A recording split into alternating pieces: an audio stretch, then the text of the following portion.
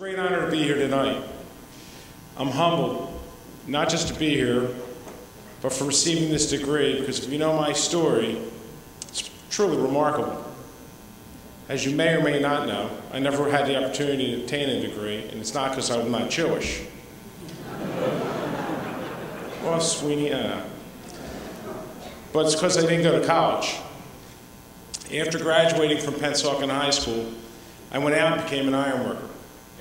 Instead of sitting in classrooms, furthering my education, I was standing on top of buildings and bridges, and unfortunately, I got the back to prove it, falling off a few of them.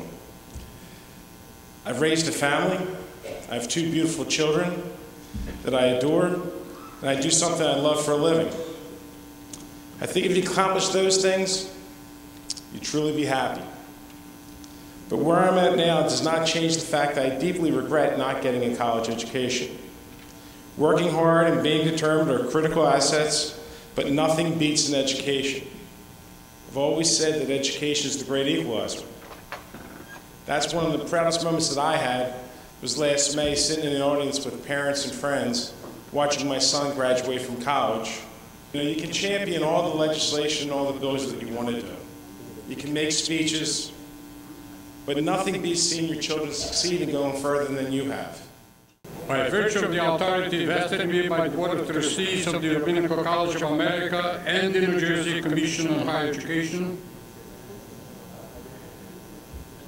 I hereby confer upon you the Doctor of Laws, Honorary degree, with all the rights and privileges therein pertaining, and present you the diploma appropriate to that degree. May I say Mazel Tov.